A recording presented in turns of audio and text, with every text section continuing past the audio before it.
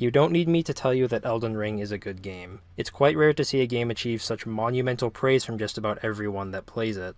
The best word that I can use to describe Elden Ring is impressive. It is one of the most impressive games I have ever played. Even after beating it multiple times, I'm still blown away that FromSoftware achieved something this good with this grand of a scope. But at the same time, I simply can't echo the same sentiment that most people have shared because this game is very hard to love. I firmly believe that the glowing reviews this game got were largely written when critics were still under 50 or 60 hours with the game. To be clear, that's not me trying to slam reviewers here, but Elden Ring is a far cry from the flawless masterpiece that its review scores would suggest. The early and mid-game is breathtakingly awesome, but beyond that point, Elden Ring takes a hard fall from grace and becomes an erratic roller coaster of peaks and valleys. It's abundantly clear that their time budget was stretched pretty thin due to the sheer volume of content, and that some areas had to be neglected so that others could be polished.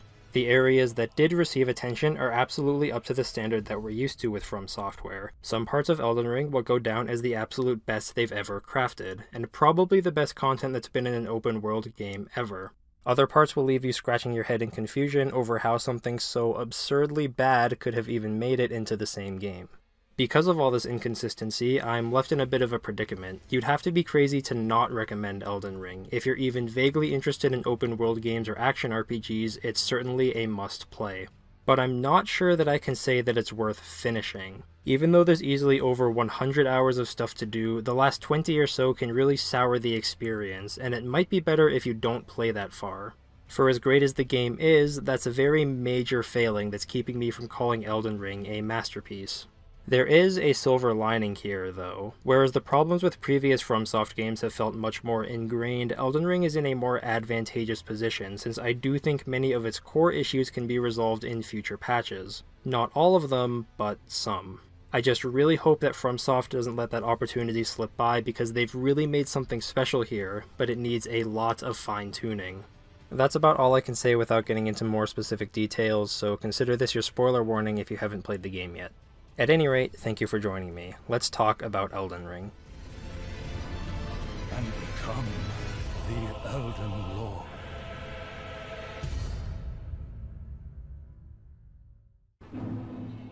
Back when we were all still waiting for this game to release, most people expected that Elden Ring could be summed up with one simple sentence: it's open-world Dark Souls. Now that it's here, I can say that that summation is surprisingly accurate, no matter how reductive it sounds. In many ways, Elden Ring does feel like the grand culmination of Demon's Souls, Dark Souls, Bloodborne, and Sekiro. There are shades of all of those games here, for better or worse. Like its predecessors, Elden Ring opens with a cinematic. The lands between have fallen into disarray after some cataclysmic event known as the Shattering. The Elden Ring was destroyed, and pieces of it were claimed by a group of demigods scattered throughout the world. As a Tarnished, your goal is to reclaim those pieces, restore the Elden Ring, and become something called Elden Lord. I don't have much to say on the story of Elden Ring, other than that it serves the game fine. The world building is good and the lore is interesting to read, but as far as presentation and execution goes, it's nothing we haven't seen before. You wake up in some kind of prison, go through a basic tutorial, and just like that, you're greeted with the vast and beautiful landscape of Limgrave.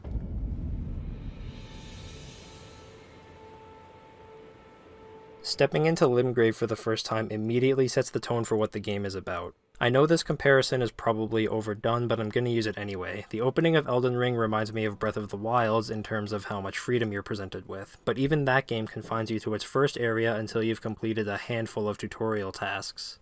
Elden Ring takes a much bolder approach by letting you wander off the beaten path immediately. You can go anywhere in Limgrave right off the bat. You could even leave the area if you're so inclined. The game embraces non-linearity, spectacle, and player freedom above all else, and it revels in all of the benefits and drawbacks that brings. One thing I appreciate is how unassuming the game is in directing you along its main questline.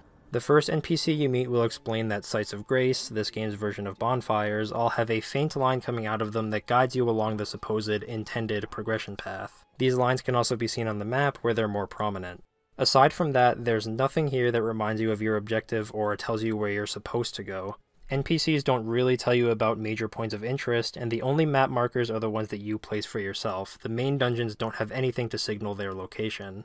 Only some graces have these lines to begin with, and if you ever stray off course, there's nothing really to indicate it. This may seem minor, but I think it's important to note to gain an understanding of this game's approach to exploration. There's a relative indifference in how you proceed. Even though there's clearly an intended order to tackle the regions in, Elden Ring has enough confidence in itself that it doesn't need to advertise its own content to make sure you've seen everything you supposedly should see. If anything, these lines only exist to prevent you from getting lost. They're gentle reminders instead of forceful ones, and I really appreciate that. A lack of direction might be the biggest thing that sets Elden Ring apart from other AAA titles, and I have to commend FromSoft for taking that sort of approach. Stripping away land point markers, quest markers, and all of that is a very simple change, but it has a profound impact on how the game plays and the sort of emotions that it evokes from you. The Souls series has always had a very personal touch to it, in the sense that almost everyone can recall their stories of playing them for the first time. You remember your unique discoveries, accomplishments, and how you overcame the adversity that they threw at you. I think the journey that you embark on in Elden Ring amplifies this feeling even further by virtue of that journey being in your complete control without any pressure exerted on you from the game. If there's one thing this game gets right over other Soulsborne games, it's exploration. Anyone who talks about Elden Ring would be doing it a disservice if they didn't talk about the scale of the lands between, because it's absurd in how huge and dense it is. It's not just the scope of the world that blew me away, but also how it's presented. Elden Ring is gorgeous, and it brilliantly leverages that beauty in how it presents itself. A clear effort was made to present the world in an enticing manner because of how often you see one of these wide-angle shots overlooking an upcoming region before you start exploring it, as if to build anticipation, and I really love that feeling. True to an open world, Elden Ring also lets you go anywhere that you can see. It gets you eager to explore whatever region or dungeon you've just discovered, since these views aren't just backdrops against some true level, they are the level. A particularly memorable moment of that excitement and awe is when you enter Leyndell for the first time. This is my favorite dungeon in the entire game, and its introduction deserves a sizable amount of credit for that. It's one thing to overlook this network of city streets that lie beneath the towering stone dragon. It's beautiful and scenic, and one of many times in the game where I had to pause for a minute just to soak it all in. But it's another thing entirely to actually explore every inch of the streets that you were just gawking at. You really are a small adventurer having an impact on this massive world around you. Standing on the cliffs of Liurnia is another example, and being able to look down at the massive foggy lake that sleeps below. The sense of adventure that Elden Ring creates through its landscape and world is unrivaled in the genre as far as I'm concerned. Even more astounding than that is how often the game pushes its own boundaries more than you thought were possible. I think it's safe to say that this game turned out bigger than anyone had anticipated, because the lands between is absolutely gigantic. There are several moments where I was astounded at how the map could possibly find ways to expand after I was so sure that I had seen everything. The best example I have of this is when I first descended into Soulsborne River, which is an anecdote that I think many people will be able to relate to. There's a well in Limgrave that you can find with a massive elevator that takes you to the underground, but I never found that elevator until a few dozen hours in, which turned out to be a massive blessing. After clearing Korea Manor in Liurnia, you can start Ranni's side quest, which will actually send you to Soulsborne River as your first objective. Now keep in mind, this quest isn't accessible until around 20 to 40 hours in the game depending on how much you've explored, so at that point my expectations of the world were still somewhat modest. I did almost all of Limgrave and most of Eastern Liurnia, and they were so packed with content that I was only expecting another 1 or 2 regions like them, because surely anything more than that would have to be insane, right? So I accepted Ranni's quest, met Blythe, and started looking for the Soulsborne River well. I went to the Mistwood and began going down the elevator, expecting some kind of mini-dungeon similar to the catacombs or crystal caves found in the rest of the world. But I was wrong. The elevator kept going and going and going. It was almost comically long, as if to build suspense over where it was taking you. Eventually, this purple, cosmic-themed sky pops up in the distance, you can see the bottom, and suddenly it feels like there's this whole new world above you. Venture in a little bit further, and then it clicks. This is a whole new layer of the lands between nested beneath the already gargantuan one that you've been exploring. Granted, the underground isn't nearly as big as the above ground, but that didn't matter. The sheer awe that I felt when making this realization was still an incredible moment. My comprehension of the world was expanding in ways that I never would have guessed could happen. The scope of the game really began to dawn on me, and it was without a doubt one of the most exciting moments I've had with a game in the last several years.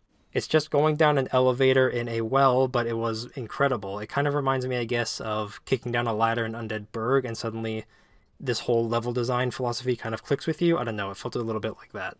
A similar feeling was elicited from the transporter in Weeping Peninsula that takes you to the opposite side of the world. It brings you to the upper bound of the map all the way to the capital and shows you just how much space there is to fill in between. And then there's another transporter like that that takes you to the most northern section of Caelid. And then there's another massive elevator waiting for you in Liurnia that takes you to a whole other underground area separate from Siofra. And then later you find out that Siofra still connects to a third goddamn underground level. I could keep going here, but I think you get the point. That feeling of realization and subsequent wonder of pushing the boundaries of the map is magical, and that really can't be understated. For me, it's the best thing that this game does. This information is also obscured from you until you first discover it. The map doesn't really give any hints over how big things are really going to get. This ties a bit to the game's lack of direction that I was talking about earlier. Imagine a version of Elden Ring where the map isn't covered in clouds and instead shows a silhouette of the entire world, or where points of interest like the Siofra River well are already marked for you when you first get your map. It would undoubtedly spoil some of the magic, and I think that goes to show part of why exploration is done so masterfully here. Creating such a vast, non-linear world like the Lands Between poses a lot of design challenges that are difficult to overcome. I think there's a strong argument to be made that most open-world games released in the last 5 to 7 years have failed to address some particularly common open-world blunders. Namely, how do you make a massive world interesting without adding in a bunch of filler bullshit? Elden Ring is also a standout here in that it solves this problem so well that many players suddenly realize what other open-world games have been missing this whole time. The issue is that it fails to keep that momentum towards the end, and that manifests in the form of balance issues, rushed areas, and some really poor bosses that put a giant orange splotch on an otherwise beautiful canvas. But let's stay positive for now and get more specific. Why does Elden Ring stand out against other open-world games? What makes the Lands Between so much more fun to explore? We aren't talking about visuals or spectacle anymore, we're talking about the minute-to-minute gameplay of traversing on Torrent, finding new landmarks, and things like that. The reason, I think, is pretty simple. There's so much side content that almost nothing feels barren. Regions are adequately filled with dungeons and landmarks that you feel like you're finding something new at every corner, except for the endgame. That's a big asterisk you could put at the end of most comments praising this game, to be honest. That side content comes in many shapes and sizes. A decent portion of it is the minor dungeons that are absolutely everywhere. These are short, relatively linear levels that I mostly view as combat trials. All of them have their own enemy varieties and bosses at the end that you need to overcome to get a reward. Most of these dungeons don't have very complex layouts, which is why I view them more as an opportunity to play around with combat. Although there are a handful that have things like shortcuts and loops, they tend to keep it simple here, and that's okay. It's a nice break from the exploration overload you'll often be feeling. The main criticism I can lay here is that it's very possible that you'll be burnt out on doing these small dungeons by the mid to late game. This is partially due to the sheer volume of them. By my count there are about 50 in the entire game, but that's not the only problem. These dungeons aren't all unique in their layouts and atmosphere, instead they typically have one theme from a pool of around 4 or 5. Standard caves or tunnels, crystal caves, catacombs, and the occasional grave. Every minor dungeon is going to fit into one of these molds. That repetition can make it easy to get tired of these dungeons fairly early, especially when you consider that they can be pretty hit or miss in quality and that you aren't actually guaranteed a useful reward out of them. A consequence of Elden Ring's immense build variety is immense loot variety, and nothing shows that better than these. The odds of you getting something applicable to your current build is pretty slim, and many bosses in these dungeons give a surprisingly low amount of runes. This is also true of the other random points of interest you can find. Ruins or encampments usually have an item just lying there for you to loot, but again, it'll seldom be something that you can actually try for your build. In fact, the only thing that I can think of right now that has universally useful rewards are the churches, which typically have a sacred tier to increase the potency of your flask. It's hard for me to be harsh with any of these criticisms because it's unreasonable to expect all 50 minor dungeons to be unique in theme and layout due to development constraints. And I think the huge build variety is worth dungeons giving unsatisfying loot sometimes, since that's something easily avoided on subsequent game cycles. At the same time, it's a good example of one of those concessions the game had to make to be this expansive. They do illustrate a more critical problem with Elden Ring though, and that's an egregious use of repeated content. But that's something I'll be talking about in detail later. I'm satisfied enough with the quality of minor dungeons that I didn't get bored of doing them on my first run, and they certainly made the world feel more like an actual world instead of being an empty wasteland. That alone is enough for me to accept the flaws that they came with. If we want to take a step up from these minor dungeons, we need only look at the legacy dungeons. These areas resemble traditional Soulsborne levels much more closely. As a reminder, there are 6 of them throughout the game. Stormvale Castle, Raya Lucaria, the Volcano Manor, Leyndell, the Halig Tree, and Crumbling Farum Azula. Having gone through them multiple times, I'm confident in saying that this is a strong lineup of levels, albeit with some major hiccups here and there. But what all of them absolutely nail is theme and layout. There's lots of visual and atmospheric variety between these dungeons that give them a unique individual identity, and exploring all of them for the first time was a great experience. With maybe one exception that I'll talk about later, since it'll segue into that endgame criticism I've been itching to complain about. Anyway, one of my main concerns with Elden Ring prior to its release was that FromSoft would neglect their brilliant level design capabilities and instead focus on making the world as rich as possible. Thankfully, we're getting the best of both worlds here. Navigating levels in Soulsborne games is often just as much of a challenge as the enemies within them, with lots of shortcuts, branching paths, and puzzling loops back around to areas you've already seen before. All of that is present in these legacy dungeons. In fact, I'd go as far as to say that Leyndell is a contender for the best level FromSoft has ever made. This place feels like Central Yarnum on steroids, only a lot less gloomy. Leyndell is a giant, confusing web of streets and alleyways that really tests your ability to navigate and remember important sites in your head, more so than anywhere else in the game. It's the only dungeon that I find myself still regularly getting lost in even after exploring it thoroughly several times, and for me that's a huge positive. Leyndell is so big that it essentially has its own dungeon beneath it with the subterranean shunning grounds, which itself has another minor dungeon inside of it. There's a dungeon inside a bigger dungeon inside an even bigger dungeon. Have I mentioned how big this game is yet? The rest of the dungeons don't quite reach the same heights, but they still come with their own unique strengths. Stormvale in particular is an excellent first dungeon because of how it prepares you for what's to come. It's full of secrets and hidden routes, just in a simpler package to make it more palatable to early game players. It rewards your curiosity with how many items are sprinkled throughout, including an entire roof parkour section separate from the main path that gives you a nice sense of what kind of secrets legacy dungeons have to offer. I also think Stormvale handles enemy layouts the best out of all the legacy dungeons. There's a mixture of close quarters combat and strategic fights against groups that test your ability to handle lots of different situations. The Banished Knights in particular are very challenging at this stage of the game and act as a very imposing threat that keeps you on your toes.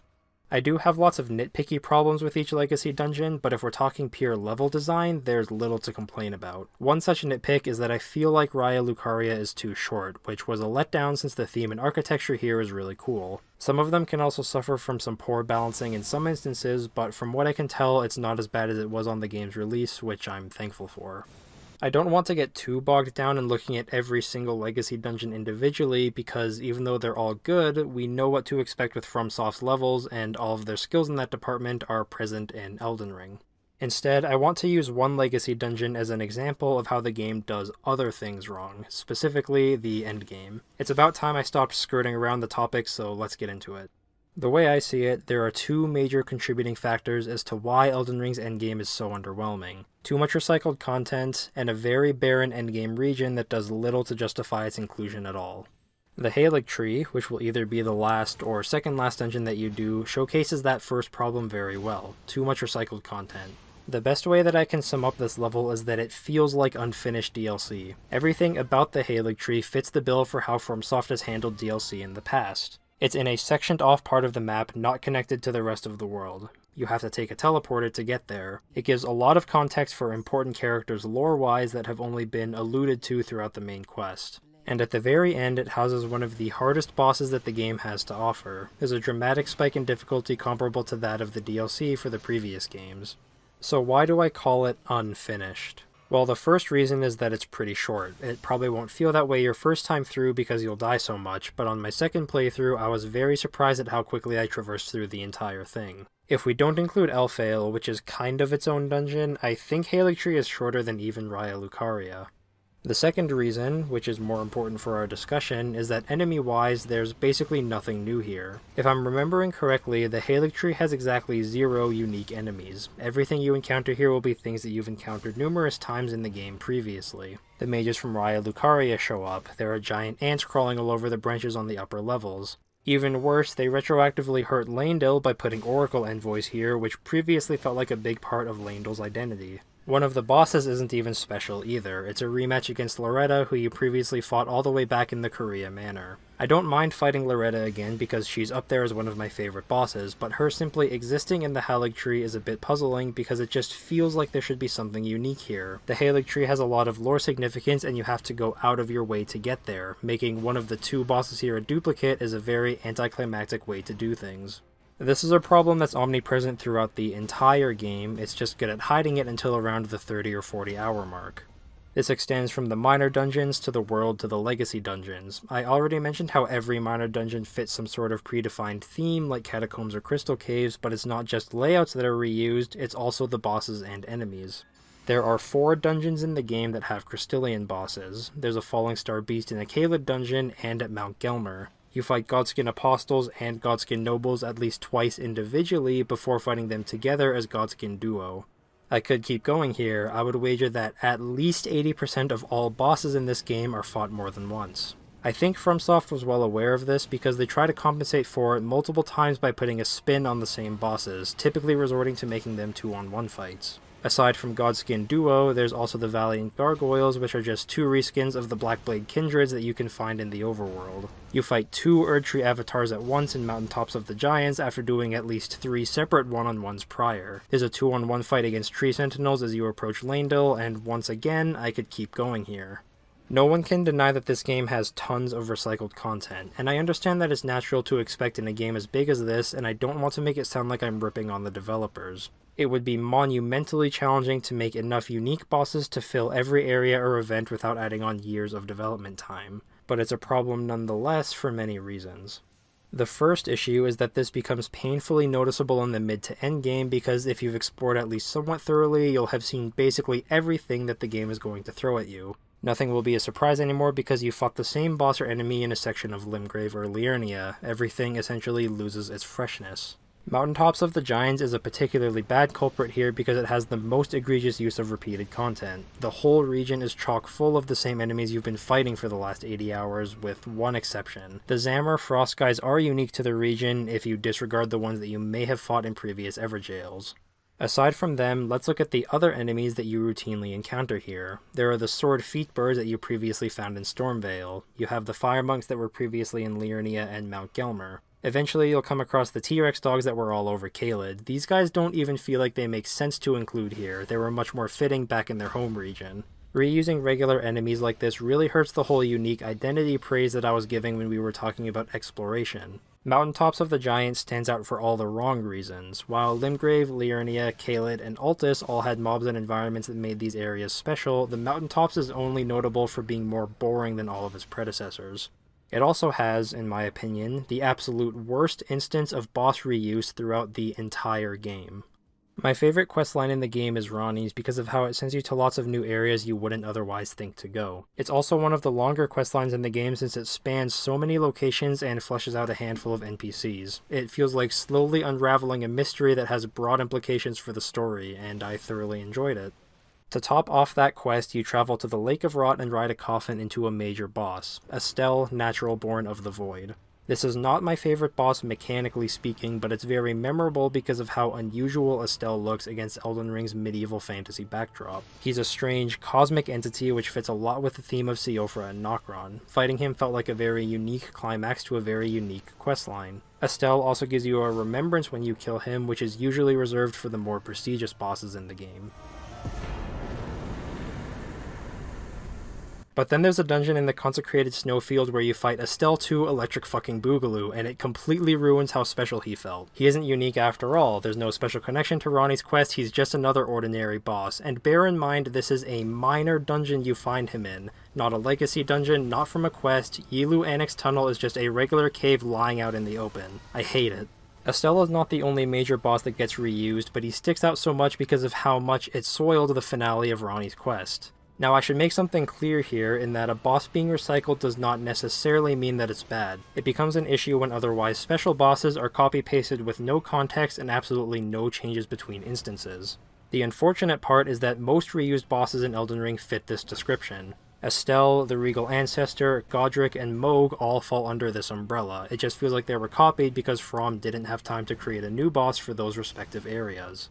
For an example of boss reuse that's almost good, we can look at Margit and Morgott. They're the same character, but their fights happen in completely unique contexts and with enough differences that it would be a cool pair had FromSoft not made one crucial mistake with it. Margit is likely the first boss players will see, and he's memorable for many reasons, but the main takeaway is that he's brutally difficult for a beginner boss. You could argue that he might even be too difficult, and that he could sour new players on the Elden Ring experience since he's such a massive roadblock. In reality, I think he has the opposite effect. It sends the message that you can find other things to do around the world if a boss is giving you too much trouble. Then when you come back and finally beat him, there's a feeling that you've conquered something that was previously giving you hell. I think Margit is a good, memorable boss because of that.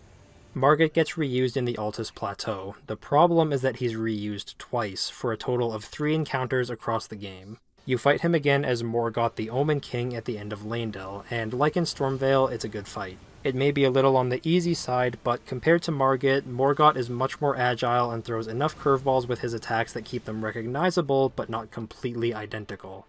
Thematically, you can also really tell that it's a grudge match. Morgott clearly has a vendetta against you and shows a strong desperation to prevent you from becoming Elden Lord. His attacks are incredibly flashy and erratic to reflect this, and his mid-fight dialogue is some of my favorite in the game. It's all quite fitting. Margit is the first major hurdle you encounter, and here he is again at the capital trying to stop you from taking the throne. If it stopped there, then I think reusing Margit would have worked very well. Unfortunately, you actually find him once before the Morgott fight. He's guarding an entrance to the capital in the Altus Plateau and begins speaking to you as you approach before appearing for a rematch. This is a much less spectacular fight overall since he's not presented as a boss, he's just a normal enemy. His moveset is also completely identical to the first Margit fight from what I could see. Having him appear here takes away from the dramatic oomph of fighting him as Morgott in the capital. Instead of having him surprisingly reappear in his powered up form and ready for a rematch, his entrance comes off as more as, oh right, you're supposed to be here. Placing a Margit fight back at the capital entrance felt like the game was spoiling its own twist, and that's a real shame. Estelle might have already highlighted the next endgame problem I'm going to talk about, but there's more to it than just him. Mountaintops of the Giants is much more barren than every other region in the game and clearly had less thought and care put into it, almost to the point where I question if its inclusion is a net negative entirely. It's easily the least dense with content compared to everywhere else. For starters, we can look at this empirically by comparing how many points of interest it has relative to other regions. Here's a quick summary of how many points of interest every location has. These include every named location on the map, including minor ones like Ronnie's Rise and Seluvis's Rise, so it won't be perfect, but for illustrative purposes, it helps me make my point.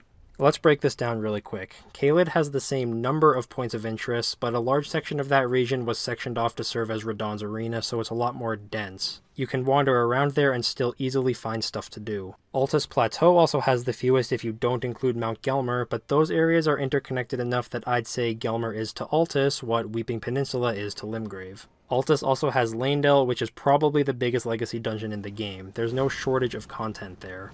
Mountaintops, on the other hand, has nothing like that.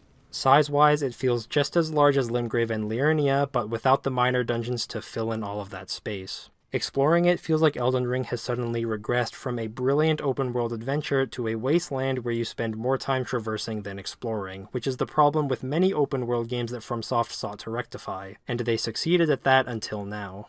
This makes me wonder what purpose the mountaintops serve to begin with, considering how lacking it is in stuff to do. At best, it could be viewed as a way to expand the spectacle of the game further than it already was, but at that point FromSoft is falling for the same trap that other open-world games do, prioritizing quantity over quality. If we step away from that and look at what the region does have, it's all much weaker than the best that Elden Ring has to offer. Whether it be due to time constraints or just poor design on their part, the content present in this region is clearly less thoughtful and puts a damper on the whole experience. There was already Estelle's repeat dungeon, but there are at least 2 other awful places in the mountaintops that I can think of that are worth talking about to highlight this. The first is Castle Sol. Castle Sol is the largest dungeon within the region itself, even though it's comparable in size to things like the Shaded Castle and Castle Morn. The layout is fine, but the enemies and boss completely ruin it. There's already a lion gank squad at the very beginning, which is a technique that I think the game relies on too heavily in its final sections. This sort of enemy placement can be done well when it's used to keep you on your toes, but to me that's best achieved by ganking you with weaker enemies that can be handled more reasonably when placed in groups. These lions are fun to fight one-on-one, not so much two-on-one. Lions aside, the dual sword frost guys found here rival the Bloodborne shark giants for how cheap they feel despite being a normal enemy. They have tons of HP, deal lots of damage even at 50 plus vigor, have extremely long combos, can teleport around instantly, and to top it all off, they have this Beyblade spin to win shit that I have never figured out how to fully dodge. This is my least favorite enemy in the entire game. Yes, even more than the dogs and the birds, which incidentally both appear in this dungeon too. I have an extremely hard time believing that they were thoroughly tested prior to release, mainly because of how frustrating that spin attack is. It tracks you to an insane degree, and if you get hit once, odds are you're going to be stun locked into the rest of it. Then you get to fight another one of these alongside a second Banished Knight and Commander Nile, the area boss. I'm not really sure why they felt the need to include these summons in the Nile fight. This is one of many times in the late game where they cross the line from difficult to unfair in my opinion. Nile himself is an interesting enough enemy that I would have enjoyed this fight well enough without his summons backing him up. Castle Soul was the major indicator to me that the mountaintops weren't tested properly. Lots of enemies here have absurd health, absurd damage, or both. I wonder if it was even worse at the game's launch because FromSoft has done balance changes since then, I just never got this far at the time to see. Either way, what would have been a pretty neat dungeon is ruined by overtuned enemies and a bloated boss fight. Yet somehow, with all of its problems, it's still not the worst area in the region. That honor goes to Ordina Liturgical Town, which is so asinine I can't even tell what their intention was with it, aside from throwing in something stupid and cackling in amusement over how annoying it'll be. I feel like I'm just ranting at this point, but I don't care, it deserves it. It's so... I don't know what they were thinking, man. Ordina Liturgical Town is the place you have to go to reach the Halig Tree, and it entails solving a puzzle requiring you to light 4 torches hidden around town. But for some reason, this town is filled with a bunch of nonsense enemies that make such a simple task painstakingly frustrating. There are the invisible Black Knife Assassin enemies lurking around who can approach you in complete silence and attack with zero indication of where they are. No sound cue, no visual tell, nothing. They can grab you unexpectedly and do ridiculous damage without any telegraph, and when you start swinging wildly and manage to land a hit, they run away and turn invisible again in the blink of an eye. I think there's a total of 3 of them in the area, but I don't know for sure because I make it a point to brute force this place every time. I sprint past everything I can, light a torch, die, light the next torch, rinse and repeat until I'm done. It seriously feels like something a 5-year-old would design and feel like a genius for because they're conflating difficulty with fun, without realizing that they're creating something that nobody actually wants to play. And I know there's an item you can find to reveal these enemies, but to me that's not a good enough excuse.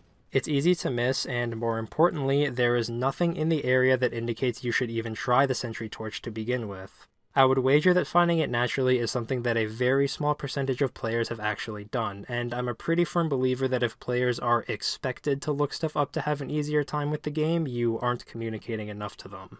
In addition to the Black Knife Assassins, you also have to deal with these bow and arrow guys who will shoot projectiles at you non-stop while you're platforming to reach the other torches. I wouldn't really have a problem with this if it felt like they actually shot in sync, but they don't. It feels like whenever one has stopped shooting, the other has just started, and your only hope is to sprint aimlessly, hoping you won't get hit. And they're actually shooting 3 arrows at a time, so if you do get hit, there's the possibility of getting one shot, something else that I think needs way better balancing. Okay, I think that's it for ranting. In summary, the mountaintops overall were a massive disappointment, and I think you could argue that the game could have ended at Leyndell if they found a way to squeeze in the Halig Tree, Farum Azula, and the last few major bosses. Speaking of which, Crumbling Farum Azula is a good enough dungeon that I'll tolerate going through the mountaintops to get to it, but it's a shame that the game would be markedly better if the mountaintops was just smaller, or even didn't exist at all. The last of the game's problems I want to discuss is much more far-reaching than the endgame and remains my biggest disappointment. At the beginning of the video, I mentioned how this game has been likened to the culmination of every FromSoftware game to date, and while I agree with that in a lot of ways, I also think that the desire to top all of their other works may have been a major vice in the development of Elden Ring. From Dark Souls 1 all the way up to Sekiro, these games have followed a trend of relying more and more on combat. Dark Souls 1 and 2 are noticeably slower and much more tactical than the subsequent games. Your dodges and attack animations feel a lot more weighty, which the game accounts for by giving bosses similar restrictions. Their attacks are equally slow and with clearly telegraphed recovery times, which is what opens the door for you to land your counterattacks.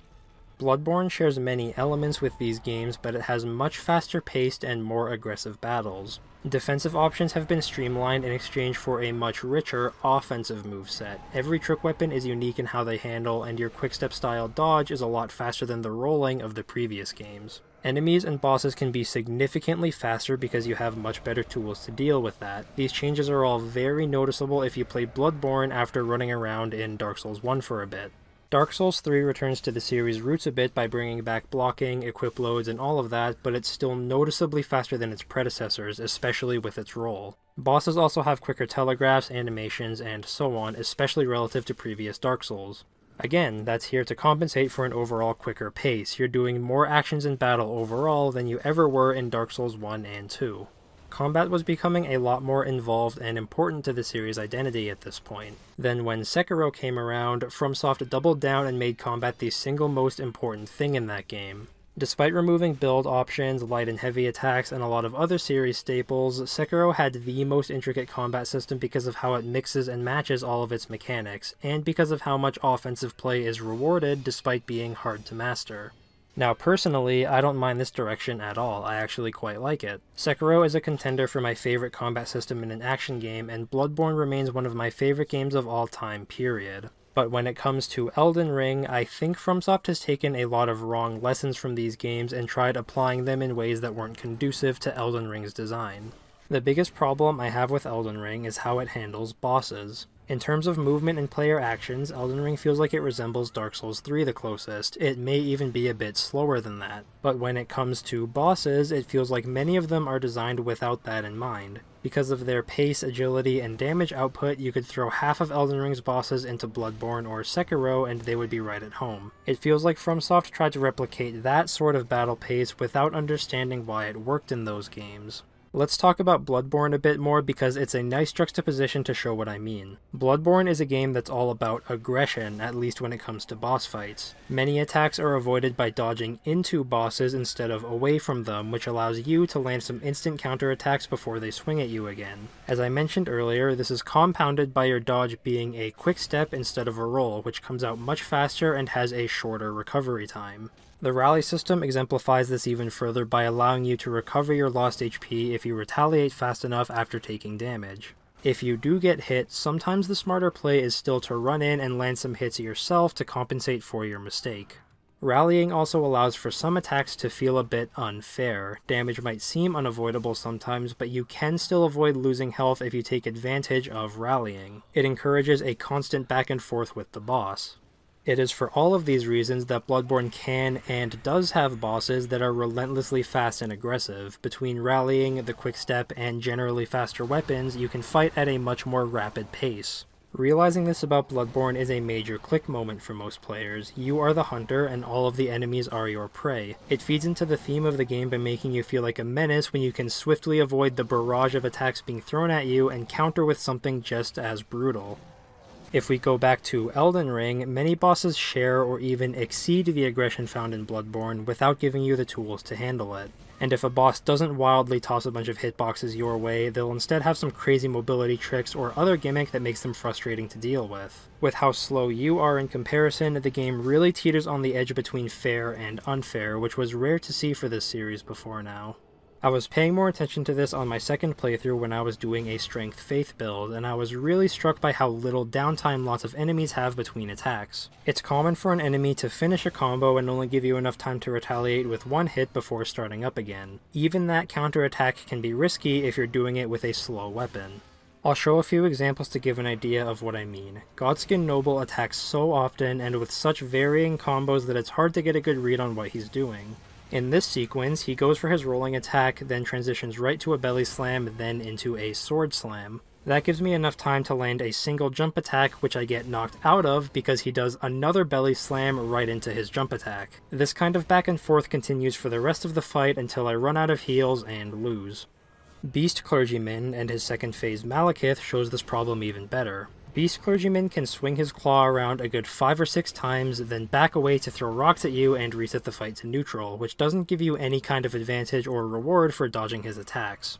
And these claw attacks come out quickly enough that your heavy weapons can become a liability, because he'll hit you during your recovery animation after you punish him. He also has some of the mobility tricks I was mentioning earlier. He'll skirt around just enough to be out of reach when you go in for an attack and throw some more rocks at you.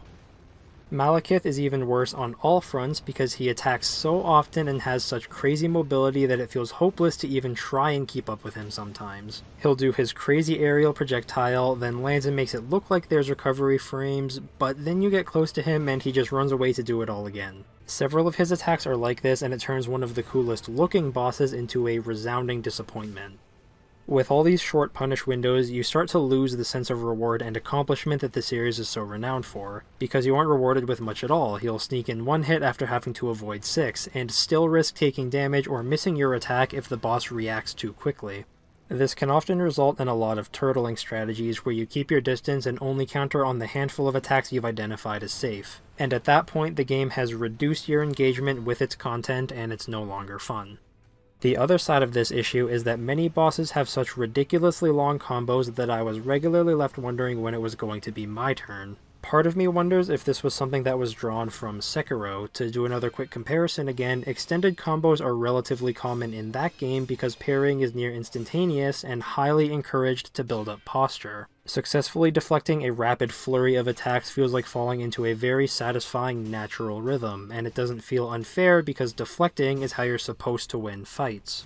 Elden Ring has nothing resembling Sekiro-style deflects. It has the Dark Souls-style parry, yet some enemies feel like they were trained by Ishin himself. I can think of several instances of spin attacks, combos that will hit stun you, and a plethora of other curveballs to the point where it feels like they're emphasizing difficulty or spectacle over fairness. This is part of what I mean when I say that trying to top all of the other games has ironically contributed to Elden Ring's downfall. Bosses have become so overtuned and lost that masterful balance of challenging versus rewarding.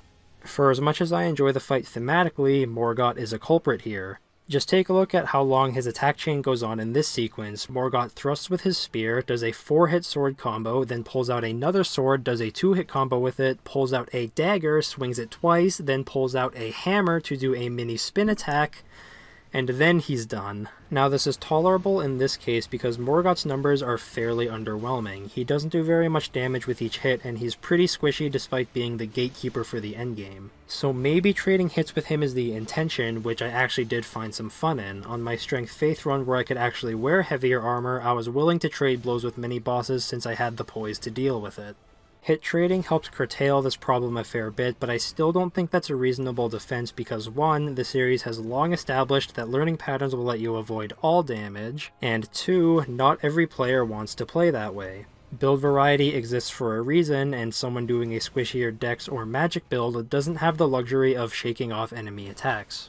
In some instances, your armor won't matter anyway because some combos are so ridiculous that getting tagged once will spell your defeat. If you've played Elden Ring, you probably know exactly which attack I'm about to talk about. If Elden Beast's Elden Stars move has been nerfed in 1.04, Melania's Waterfowl Dance is now the most bullshit attack in the entire game.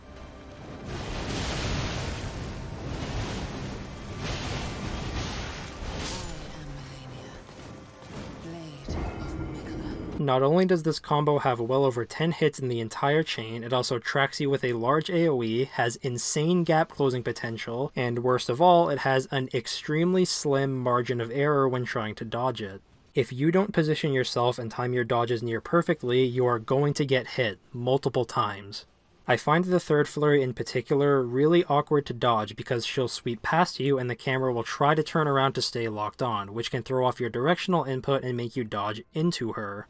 That's not even it with Melania's ridiculous combos. She has this other one where she'll hover in the air and send out about 6 different phantoms at you, each with their own high damaging slashes, and there is nothing you can do about it. This is actually another common pattern in this fight and many others. Aggression is often discouraged or outright impossible on certain moves. Most bosses do not allow you to take the initiative and engage in a constant back and forth. You can regularly get punished for trying to sneak in extra hits or take advantage of cracks in the boss's moveset, because they'll follow up with some unavoidable damage or pull some other trick that makes engaging with them extremely risky. I feel like I'm getting into nitpicky territory here, which I'm trying not to do with this script, but this problem is present in enough fights that it makes me feel like I'm getting punished for just trying to play. Since we're talking about Melania, let's continue ragging on her. The best way to dodge Waterfowl Dance's first flurry is just to run as far away from her as you can. It's possible to avoid it with normal rolls from what I've seen, but it's far too strict for a reasonable player to be able to do it consistently. This means that, if you are too close to Millennia when she starts up this attack, you better say your prayers because there is nothing you can do about it. If you run in to punish one of her slower moves and she decides to use Waterfowl, you are going to get hit, and possibly die, because it does so much damage. You are risking death by just walking up to hit her. In her first phase, she tends to use Waterfowl pretty consistently, once at around 60% HP and again at 30% HP. But in her second phase, it feels like she'll do it whenever she wants. Simply getting near Millennia in these scenarios is risking damage, and once again, you're better off resorting to turtle, hit and run strategies. I really despise this about her because she's so close to being an incredible boss fight. It's amazing how just a single move can instead make her one of the worst. She's one of the few bosses in the game who's consistently vulnerable to hit stun, which would be a great way to facilitate more aggressive play, but if you hit her too much and push her HP into Waterfowl territory, you're just asking for trouble. Here's another example. The second Moog fight feels like there's almost no opportunities to be aggressive. He can be very difficult to approach in phase 2 because his attacks have gained a new effect of spreading blood fire all over the floor, which does damage and causes bleed buildup if you're standing on top of it. His attacks have a very wide reach and spread it around so much that the entire arena can become a minefield and your maneuverability is severely crippled. The move where he spawns a bloodfire pool right at his feet will also cause it to cover him at all sides, even from the back, so if you don't have a weapon with some range on it, there's no way to safely hit him. If it weren't for all these problems, Moog would probably be one of my favorite fights in the game, but this doesn't add restrictions in a fun or interesting manner. The end result is, again, a bunch of waiting until his fire isn't covering half the goddamn battlefield. This makes him one of the hardest fights for me, and not in a way that motivates me to overcome the challenge. I could go on and on with more frustrations here. There's so much bloat on a lot of bosses that makes them difficult to fully enjoy. I would like to address some potential counter-arguments to this criticism because I think it can shed some light on how this whole boss design philosophy clashes with the rest of the game. In Elden Ring's defense, maybe this kind of behavior is intentional. Maybe they wanted the game to be inherently more defensive, and me asking for aggression to be rewarded more would be me asking for them to alter their whole vision. My problem with that approach is that it typically results in fights regressing to a slow-paced back and forth where the boss takes its turn, then you take your turn, with little room for expression or creative use of the game's mechanics. If you can only slip in safe hits every now and then, you're best off using only attacks that you know hit the hardest and have the quickest recovery times so that you're ready to respond to the next attack.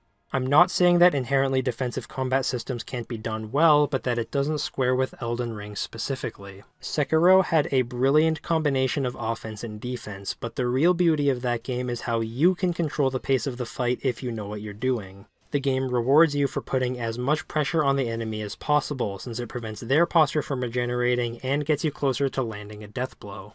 When you switch to combat that requires the player to always respond instead of initiate, like how it feels in Elden Ring, you lose that unique sense of pacing and hand over control of combat flow to the AI, which I find to be a much less engaging experience. Elden Ring gives you such a wide arsenal with the Ashes of War, guard counters, jump attacks, power stancing, and so on, but it's hard to experiment with all of those tools when bosses are so keen on punishing you for going on the offense.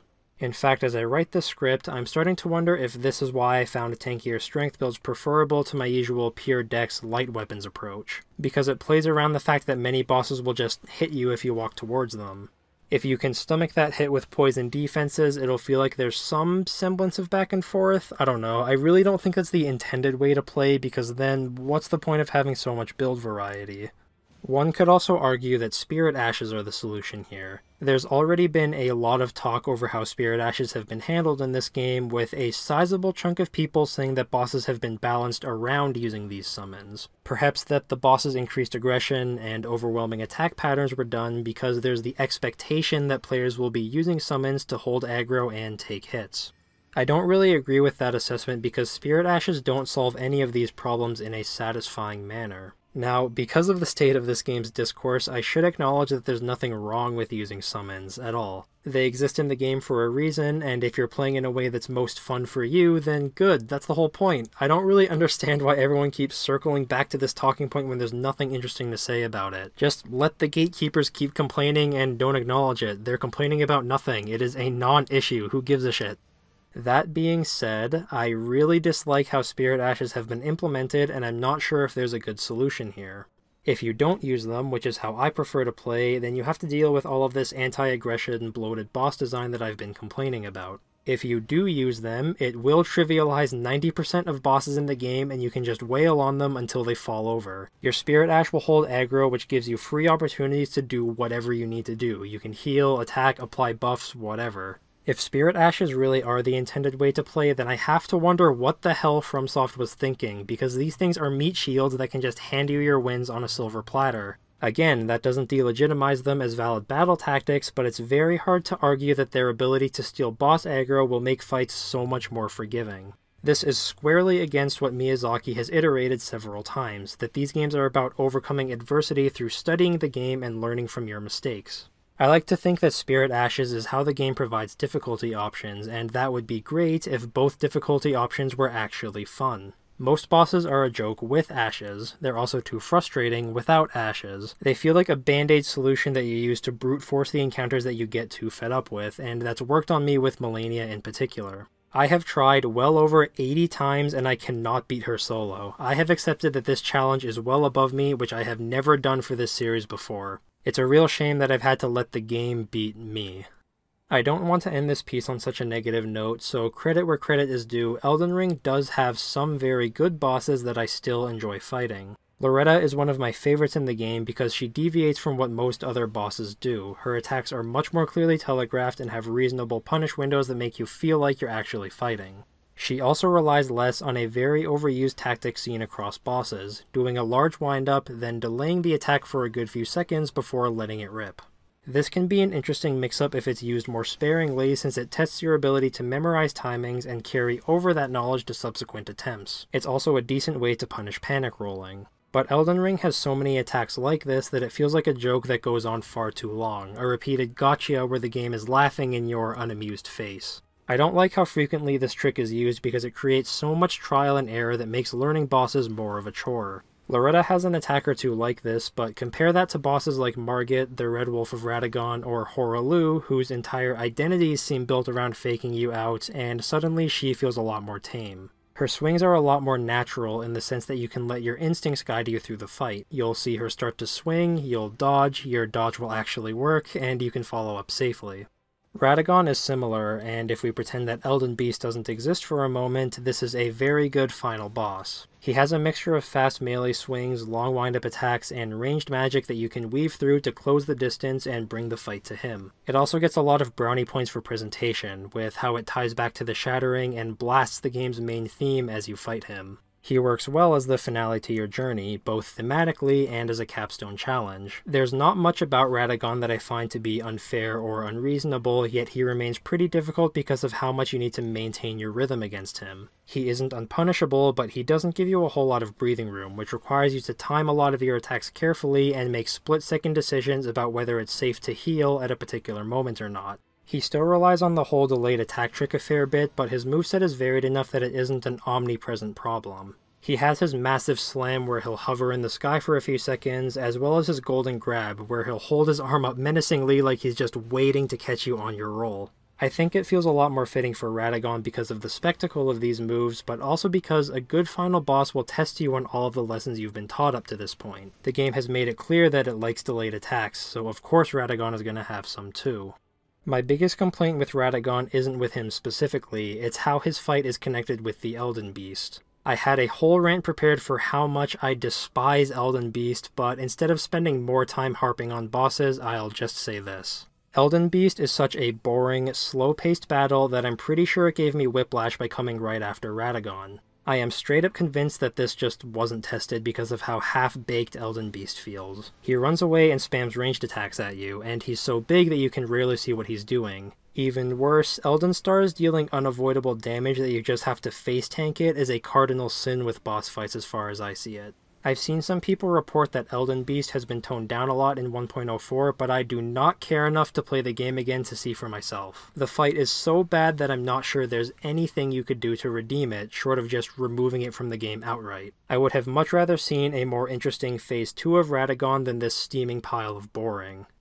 Overall, this is how I would rank Elden Ring's lineup of major bosses. It's very unfortunate how few of them manage to stand out. This is also only if you separate Radagon and Elden Beast into separate fights. If I graded them both together, I would say it averages out to bad. I can only enjoy Radagon if I make that firm mental distinction between them.